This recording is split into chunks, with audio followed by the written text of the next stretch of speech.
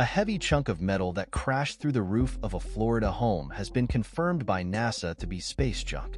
The debris, a cylinder slab, tore through a house in Naples, Florida, last month and was identified as debris from a cargo pallet released from the International Space Station in 2021.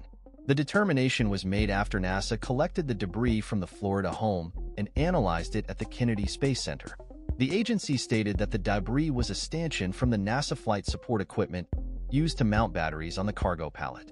The pallet, containing aging nickel hydride batteries, was released after new lithium-ion batteries were installed on the space station.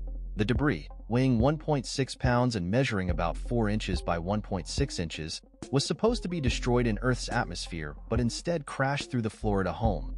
Homeowner Alejandro Otero described the terrifying experience of the debris crashing through his home, narrowly missing his son. The incident left a hole in the floor and ceiling of the house. NASA confirmed the origin of the debris on Monday and stated that it would investigate how the debris managed to survive re-entry into Earth's atmosphere. It remains unclear if NASA will cover the cost of damages to Otero's home. The Otero family was shocked by the unexpected event, with Alejandro Otero expressing his disbelief at the chances of such an object landing on his house with such force. Despite the damage caused, the family is grateful that no one was injured in the incident.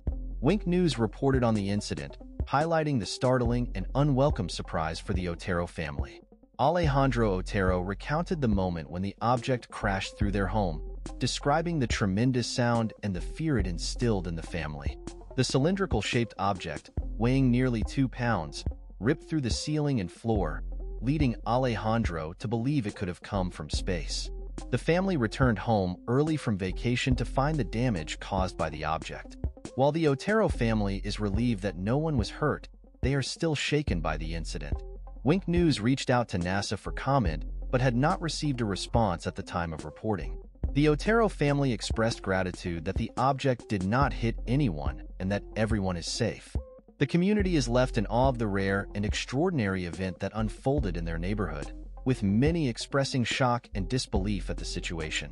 The incident has sparked discussions about space debris and the potential risks associated with objects re-entering Earth's atmosphere.